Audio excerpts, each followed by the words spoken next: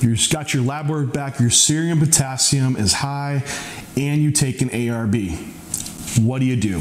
Just had the same client situation happen, and if you are an enhanced bodybuilder, or female for that matter, or even non-enhanced, because there's other individuals that are taking an angiotensin receptor blocker and getting on the safer use bandwagon, right? Because it has a lot of benefits, and see my other video if you want to know what those benefits are. But there can be occurrence with taking the ARB for high serum potassium, also known as hyperkalemia. And what should you do about it? Well, for one, why is it even an issue? Because it can cause neuromuscular weakness, can cause heart arrhythmias, and in really severe cases where potassium has very high, it can even cause death. So it is a serious thing to address. It's a rare occurrence though. In some of the literature we can look at, usually with ARB usage, a serum potassium over 5 milliequivalent per liter, usually is like 20 to 30% of individuals. Now going beyond that, going above 6, that's when it gets even lower incidence occurrence. It's usually like 2 to 3% of individuals. So what's normal?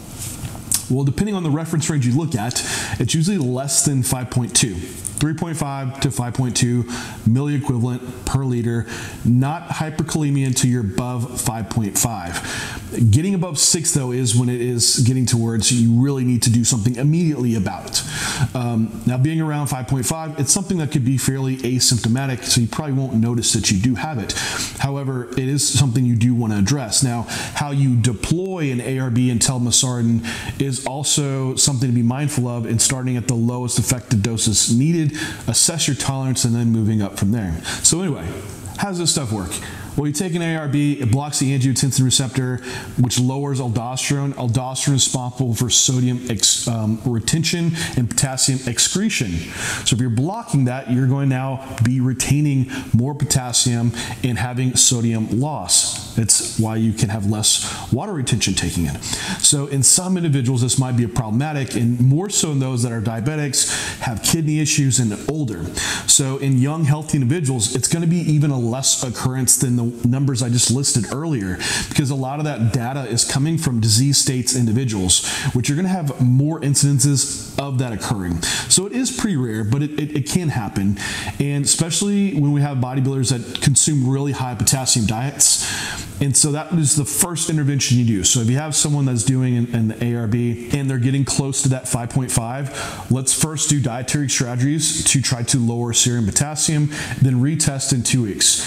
And bodybuilding foods can easily get high in potassium because we can eat a lot of potatoes, beef, spinach, broccoli.